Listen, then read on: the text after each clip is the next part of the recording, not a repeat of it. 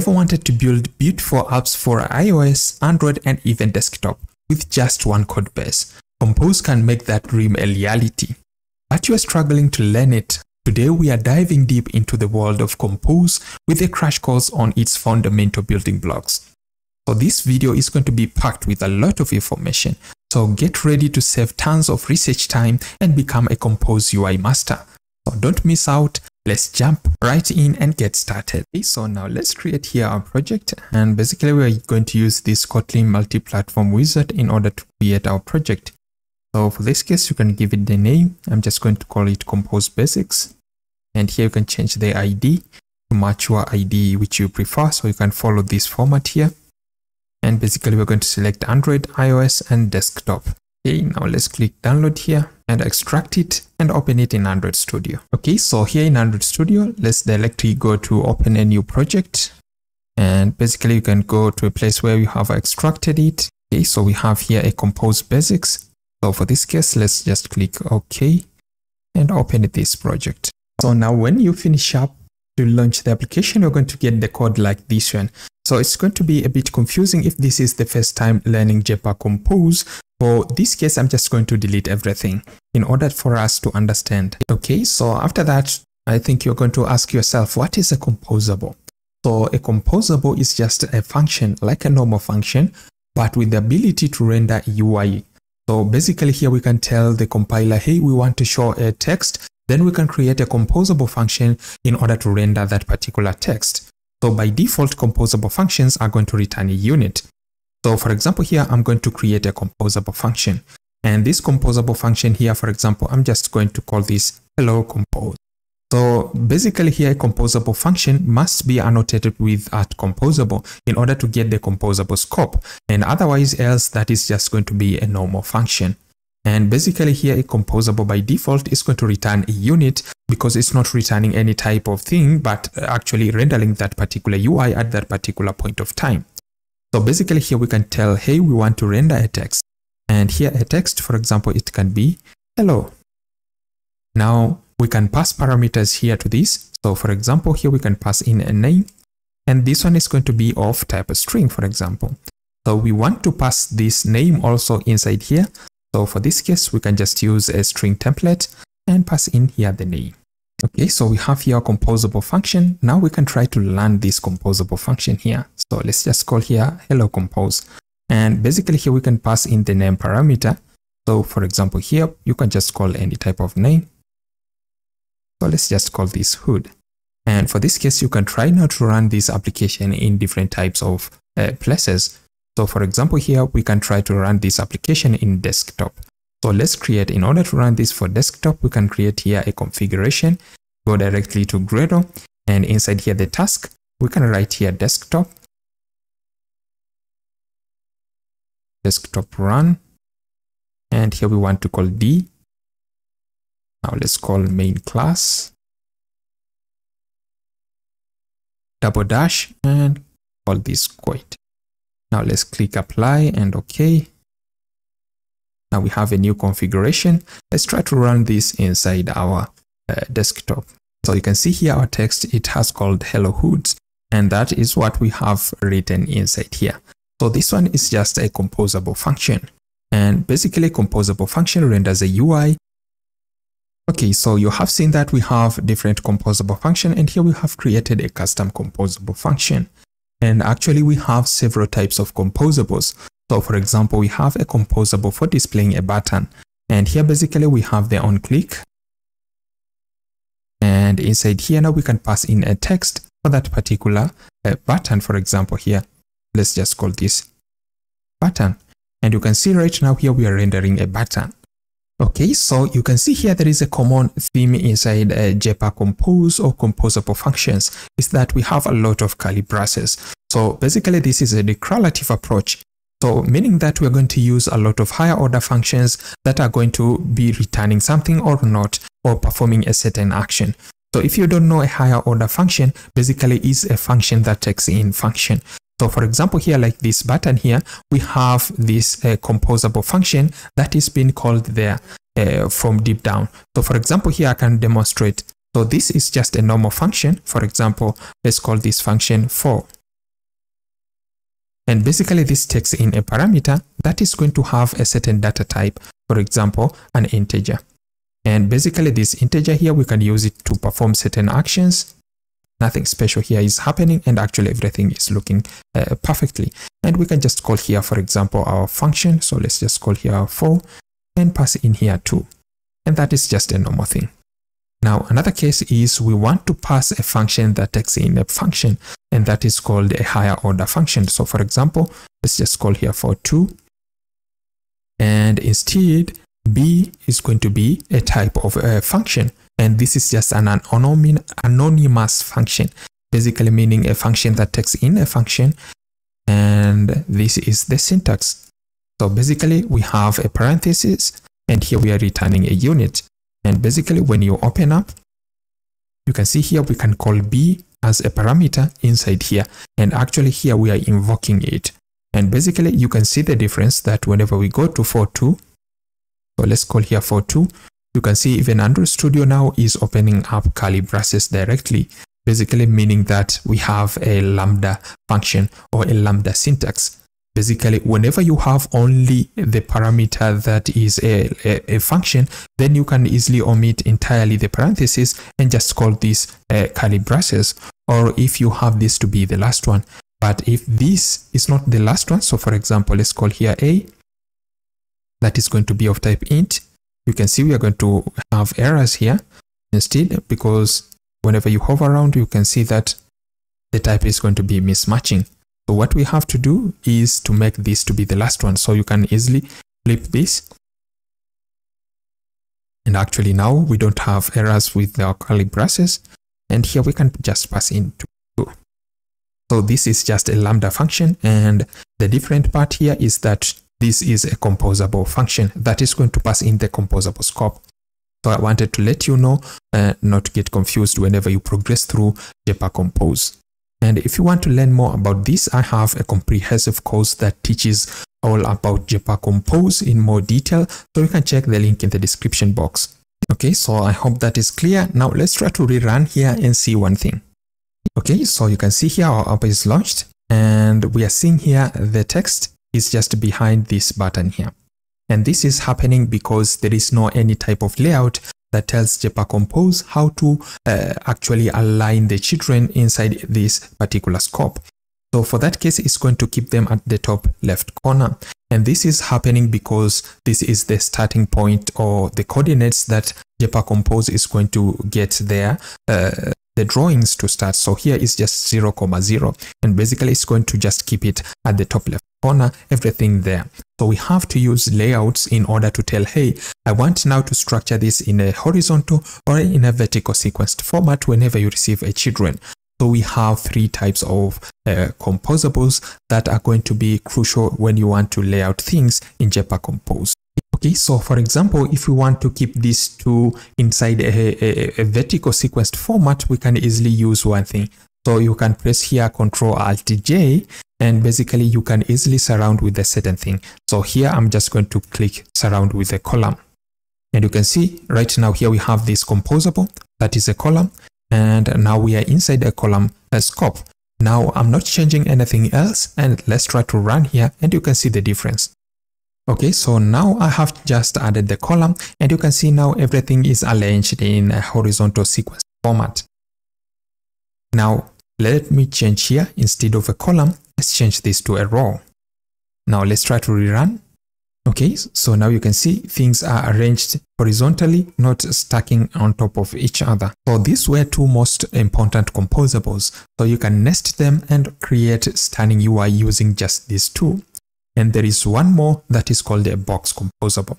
So the box composable is going to stack everything on top of each other. So this one is going to be it's going to feel similar like how we started, but now we have a lot of control on how we can keep them. So for example, let's just call here a box, and let's try to rerun. So you can see here we are like in the beginning of our application where we saw all of these are intertwining here. So everything is stuck on top of each other. So you can use this in order to create stunning UIs. Okay, so now we want to create a simple UI that is going to demonstrate the power of using these particular composables. So now let's just delete this because we are not going to need them anymore.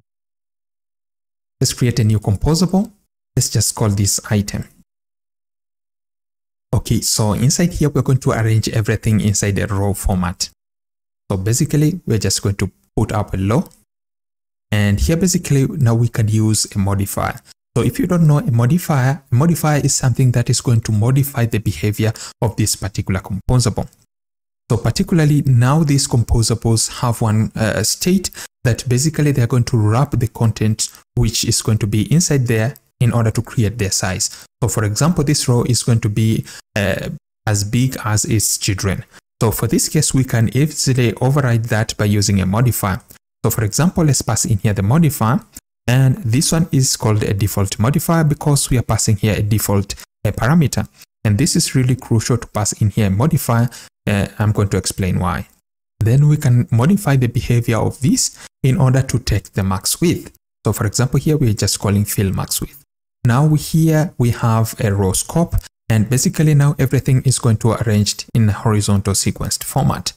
So basically here I want to create two texts, and basically these two texts are going to be on top of each other. So we can use a column in order to structure that. So let's create here a column. And for example here, let's create a text.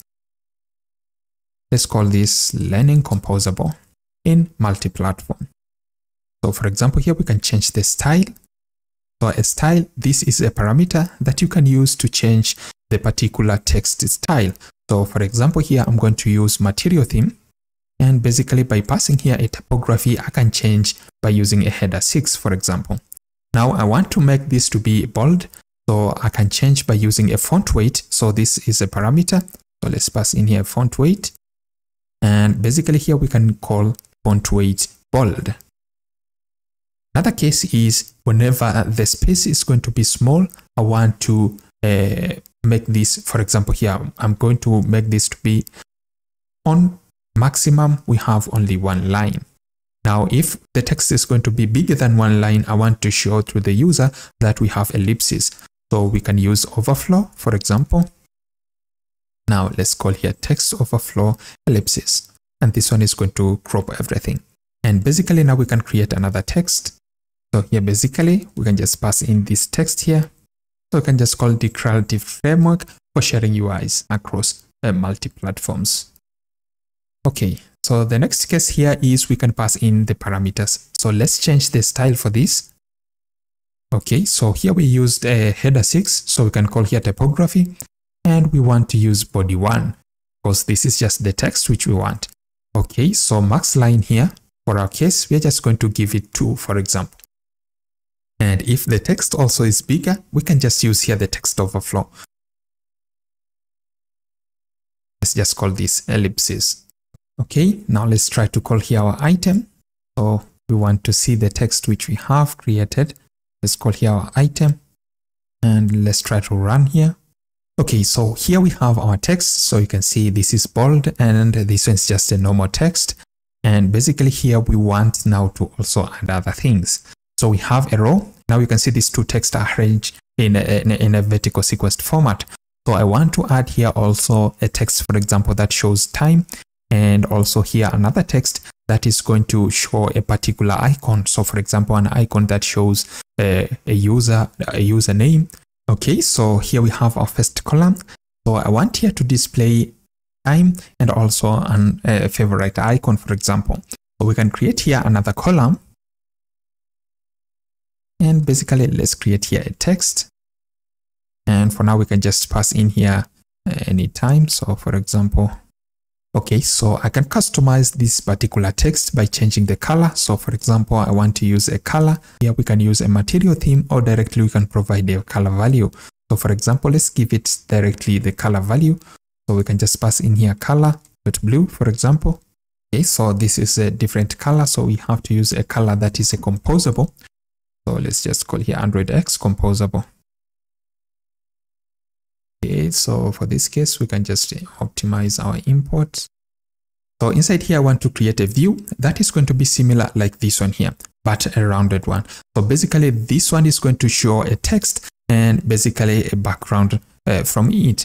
So for this case, I can create a box. And inside here the box, because everything is going to be stacked on top of each other, then I can create a surface. So let's create here a surface, for example. So a surface, this is just an elevation that is going to display at that particular view. So for this case, I can create this surface here and customize it. So let me pass in here color. So the color, I'm going to use a material theme. And I want to use the primary color with the background of this. So it can be different depending on the theme which you are in. The next case is the shape. So I can pass in here, and our shape is just going to be a circular shape. And here basically I can give it a size. So let me pass in here modifier and give it a size of 46 dp, for example. Okay, so we have here the surface. Now I want to create a text. So for example, here I can create a text. Okay, so for the text, I'm just going to give it H. Now we can change the font weight, and we want to make this to be bold. Okay, so we have used all three of them. So we have a box, a column also. So let's try to run here, and you can see what we have. Okay, so here we have our text, and you can see like everything is in a mess. And this is happening because we have not set certain things here. So the first case here is we are not seeing the time in that favorite icon because it has been pushed out of the view. And because the view is just actually, this text is bigger. So when we increase the view, you can see that we have our text here. But if our view is going to be smaller, then this text is going to be hidden. And you can see also here, this one is not perfectly aligned. So I did this on purpose in order to show you things which are going to help you. So the first case I want to show you regarding the box. So inside here, the box, we have one thing that is called the content alignment. So this content alignment is going to help you align this content which you have here in a different aspect. So for example, here I can just call alignment .center.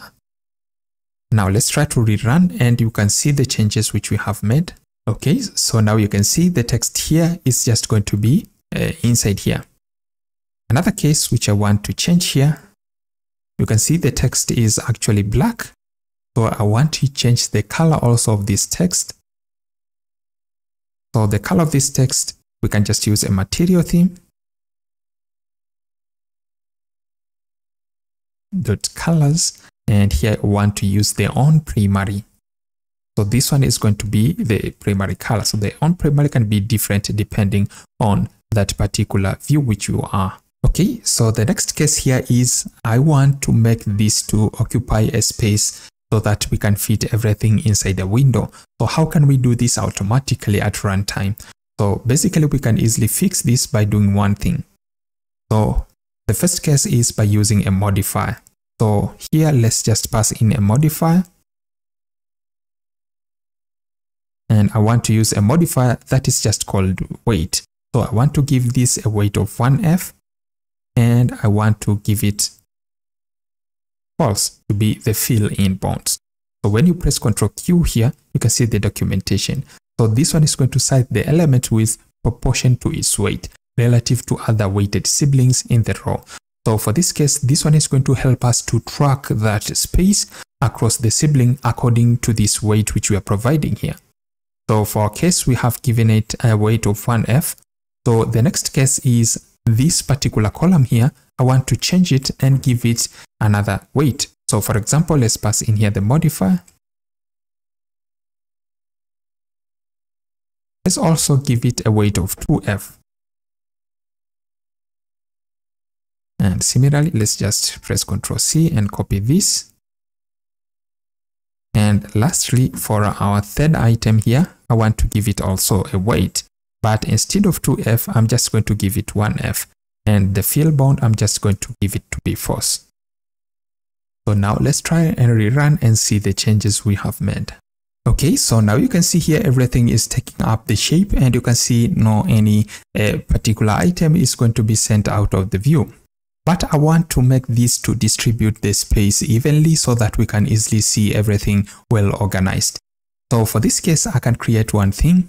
So let's just go directly So here inside the row, we have other parameters which we can use to configure this. And like we used inside here the box, we used a content alignment.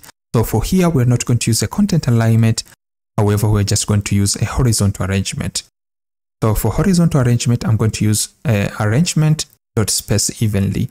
So this one is going to space everything evenly across the axis. And the next case is the vertical alignment.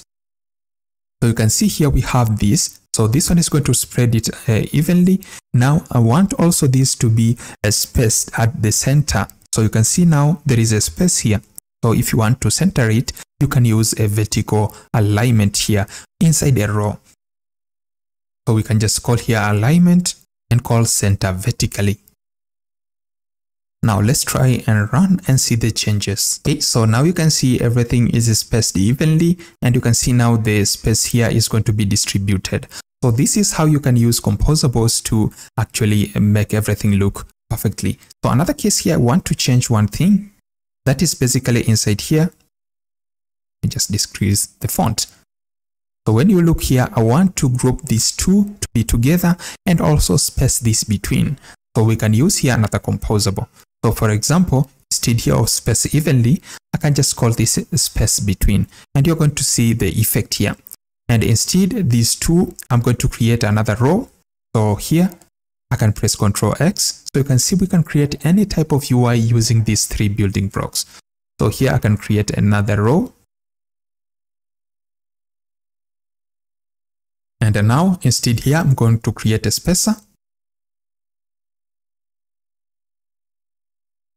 Now, instead of giving it height, I'm just going to give it a width because we are in a horizontal format. So here I'm just going to give it 80 dp, for example, in order to space it. Okay, so you're going to see here the difference. And another case inside here, I can just give it this. So let me just copy this, the vertical alignment for this particular row here. So now you're going to see the difference because here now we're using a space between instead of space evenly. So let's just stop and rerun again. Okay, so you can see we are grouping this together and we are spacing this between. So the space between is going to push the composables to the bounds. So here you can see this one is going to the right and this one is going to go to the left. Okay, so now we have learned about these rows and columns and box and how we can nest them to create the UI which we require. So the next important thing in Jetpack Compose is states. So the next case, let's learn about states and understand them. Okay, so now I want to create an application like this one here. So this is going to teach us essentially about the states. So for example, here I can add a to-do. So for example, let's just call this to-do 1 and click save to-do. You can see we have this to-do. And whenever I click completed here, you can see it's going to stroke this. Let's create a to-do 2. And save it. So you can see we have another to do, and whenever I click it, it's going to add it here. So basically I want to create this a particular item which is going to teach us about states. So let's do this next. Okay, so now let's just go below here and create a new composable. And we are going to call this to do screen. So essentially a state is like we are storing something that we want to take it back later. So it's like the heart of our application. So a user needs to perform actions. So we have to remember the states. For example, if a checkbox is going to be checked, then we have to remember that particular state in order to keep up with our application. So in Jetpack Compose, you can create a state like a variable.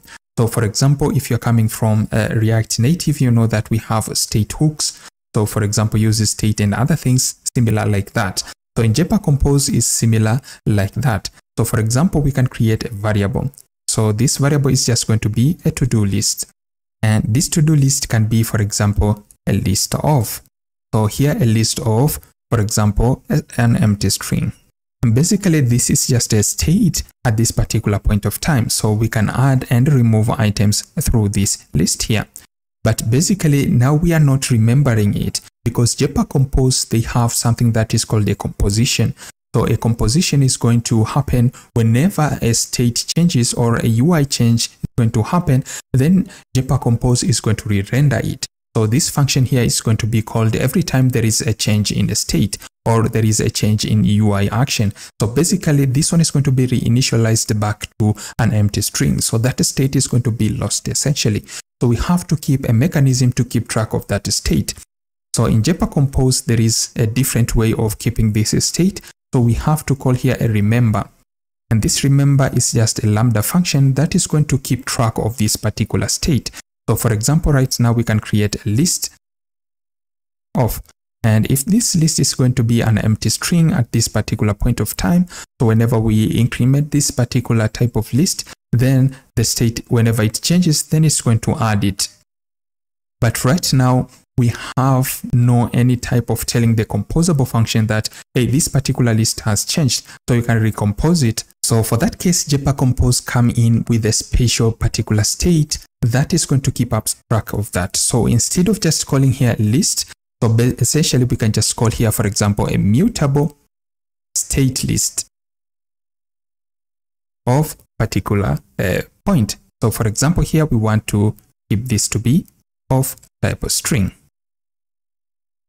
Okay, so right now when you press Ctrl Q here, you can see we have a snapshot state list. And basically this one is going to keep track of the state and tell composable, hey, this particular UI has changed, so re-render the entire UI. So right now here I want to create that particular view, so we can easily use a column in order to create everything. So for our column here, I'm going to give the modifier. Now inside here, I want to create a card that is going to display those particular entries which we can use to insert our data. So for example, here we can create a column. We can create a card. So a card is just a special type that is going to create a visual difference between particular items. So that's why we are using here a card. And this card, I'm going to give it a modifier. So let's give it a modifier. And we can change here the padding and give it a padding of 8 dp. Now I want to show here a text field. So a text field is a special composable that is going to take input from user. So let's call this text field. And essentially everything in Jetpack Compose is stateless, meaning that it has no state, so we have to create our own state in order to keep track of a text field. So for example here, this text field expects a value, and also it expects another parameter that is called onValueChange, which receives a lambda function. And basically without any particular state, this text field is going to be functionless. So basically whenever we type anything here, it's not going to function. So for this case, we have to provide a state. So this state is going to be a different type of state, and you can declare a state. For example, you can just call here a to do and use a remember. Now here we can use a mutable state and not a mutable state list, because right now we are not keeping track of a list. We are just keeping track of a single text.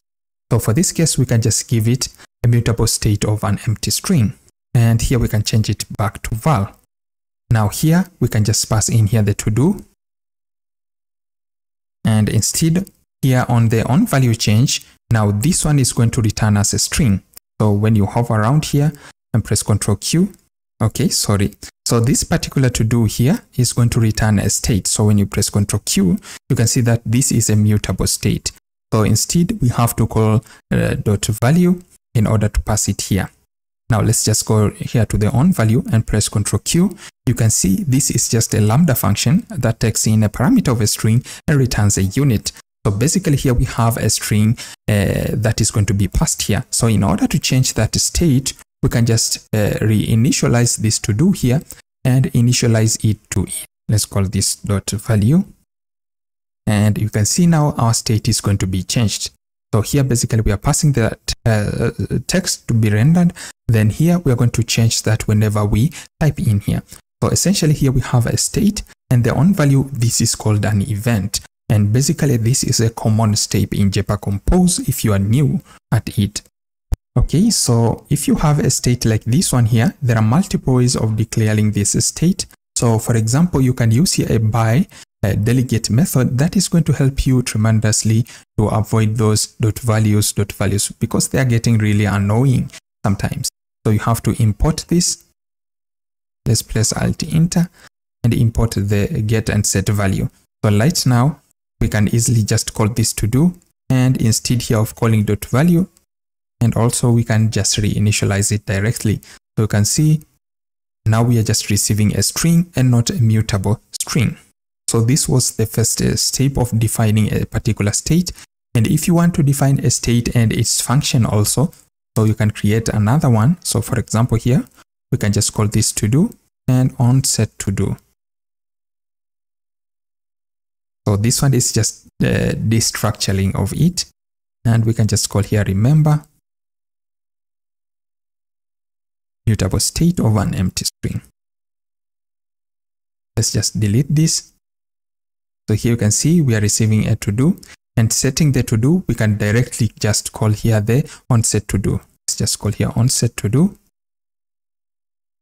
And when you hover around here and press Ctrl Q, you can see the onset to do is particularly a string that returns a unit, which matches the function that is here, that is taking the string, returning a unit.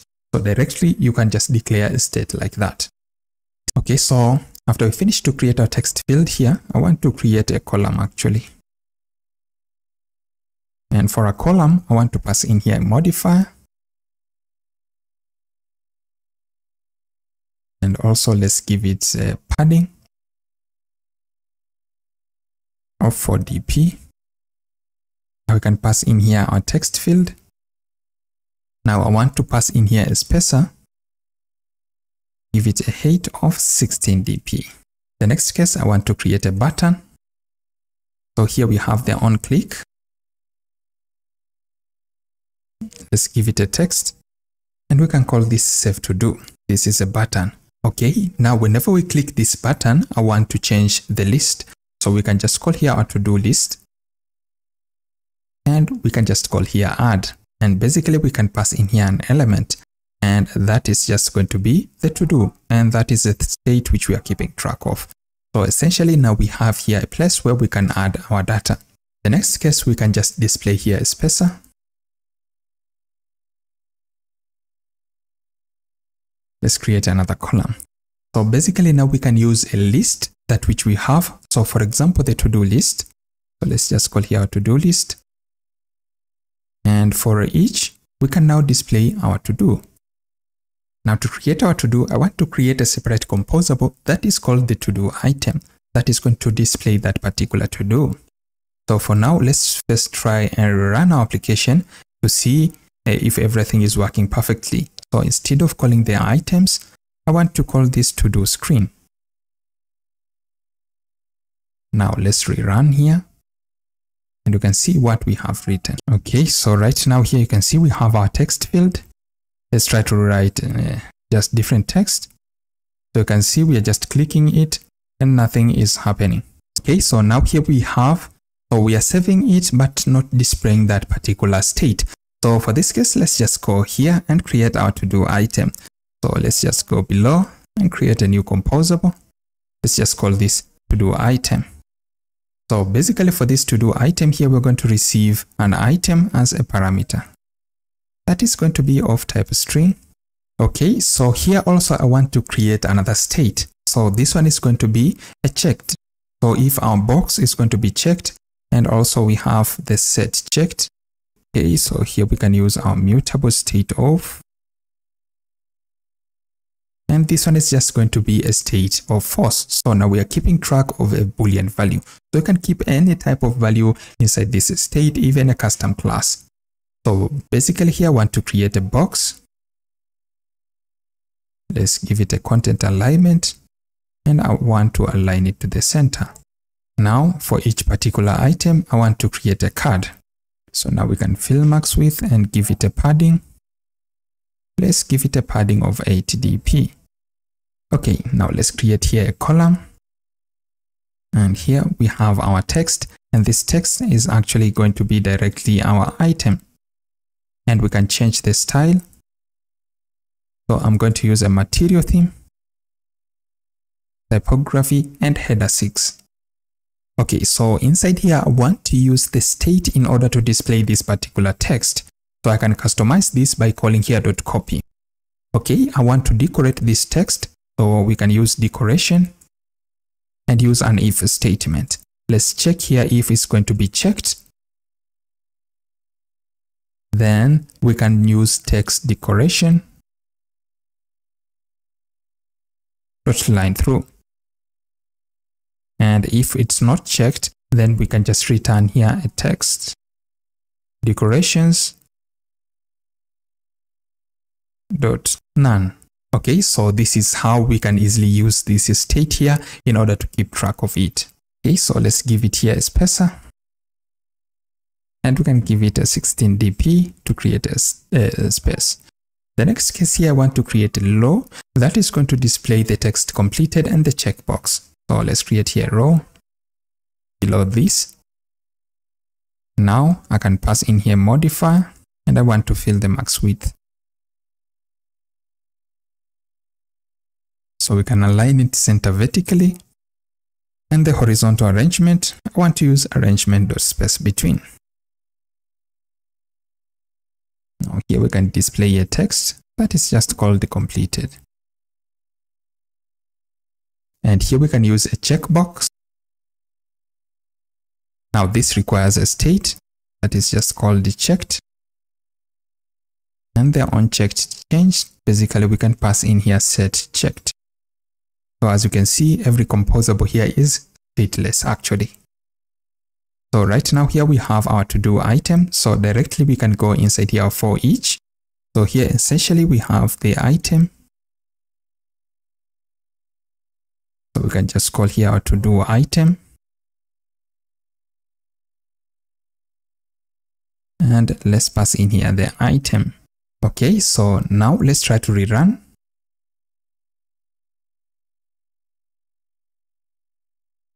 Okay, so now we have here our item. So let's just call this to do. And you can see basically this item is displayed here. So when we save again, and basically it's displayed again here. Okay, so this is happening because of one thing. So inside here, our to-do screen,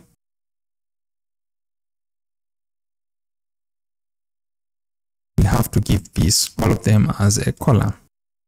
Okay, so for that case, it's going to have and respect all the layout system. So for this, let's rerun again.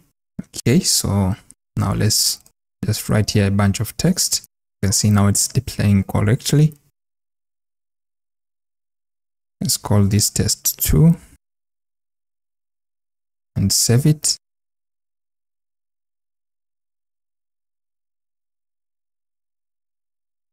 Now whenever I click here, you can see it's highlighting. But now let's click here to go to 4 and save it. You can see now we are out of the view and basically we cannot scroll. So to create a scrollable, you can use a scrollable modifier or you can easily use a lazy layout. So a lazy layout is like how the name suggests, it's going to lazily render the items that are visible. And actually, if we have thousands of items, basically a column is not a great aspect for this. Okay, so using a column here is actually not a good idea. So if we have thousands of to-do items that are going to be saved here, this is going to be a really problem. So we can use a lazy column or a lazy row, which as the name suggests, they are going to lazily render the items which are visible at a particular point of time. And this one is going to help us efficiently. So instead of using this with a for each, so basically here we can easily omit this column here. Now let's create here lazy and call it lazy column. So right now here we have a lazy column scope and instead we cannot call here directly the composable. So we have to use these items and basically we want to pass in here the list. So the list here is our to-do list. So we can just call here our to-do list. And here basically we can receive the item as our item. So now we can call here our to-do item. And for the item, we can easily pass it here. So right now, nothing is going to change visually except for the scrolling, and basically now we efficiently render the items. So let's try to run here and see. Now let's call here to do item 1. Let's save it. And here to do item 2. And do it endlessly. So you can see right now we can easily scroll. And this one is just a scrollable. And this one is going to efficiently render these items. Now, whenever you do this, you can see that is checked.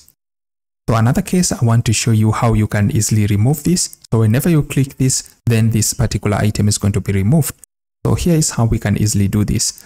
So let's just go here to our to-do item.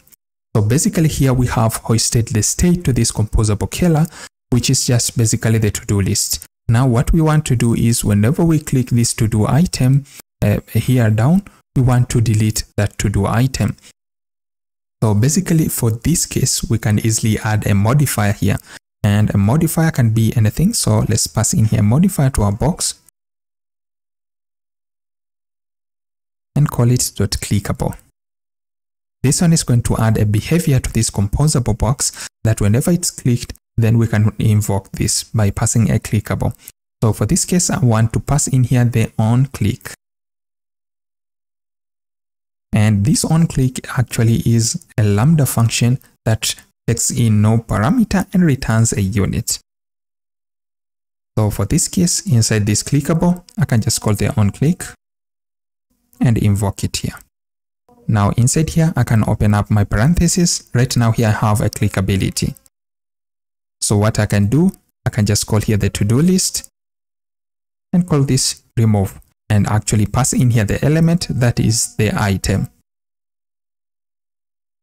Now let's try to rerun again. So our app is launched. Let's go directly inside here. Let's write a test1. Let's save it and add here test2. Let's just add a bunch of. Now whenever I click this, you can see that they are just finishing. Let's change this to text3. Save it, text4, and save it. Now let me click this text3 here. You can see that it's actually deleting here. And that is how you change the state, and actually you save it and remove it. And basically this is how you multiply the states. And these are essential in Jetpack Compose because everything is a state and every composable is stateless. So you have to know how to manage your state in order to create a functional application. Okay, so we have been running through a desktop. Now let's try to run this inside our app. So we can just run it here through our mobile application and see it in Android. Okay, so our app is launched through our mobile. Now we can try to enter here also. So for example, let's call this to do one. And you can see that we are just saving the item. Let's click here. So everything is working as expected. Let's click this to do one. And you can see that the to do one is actually deleted here. And this is how essentially we do an item.